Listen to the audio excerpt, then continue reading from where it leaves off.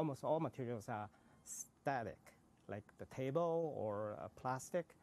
What we're trying to do is to make materials live. In other words, can we afford lifelike properties to the material, such as metabolic activities, which means they can grow and they also at the same time have to be degraded.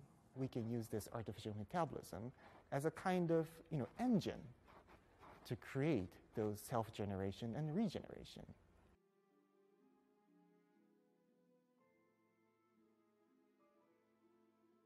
So of course, it's not life itself, right? We're not using biological organism inside. However, we can still mimic those kind of behaviors with this mechanism. If we continue doing this effort, we may be able to create those self-replicating machines in a more lifelike sense. So we are basically making the machines, not the new life. So that's a kind of huge difference.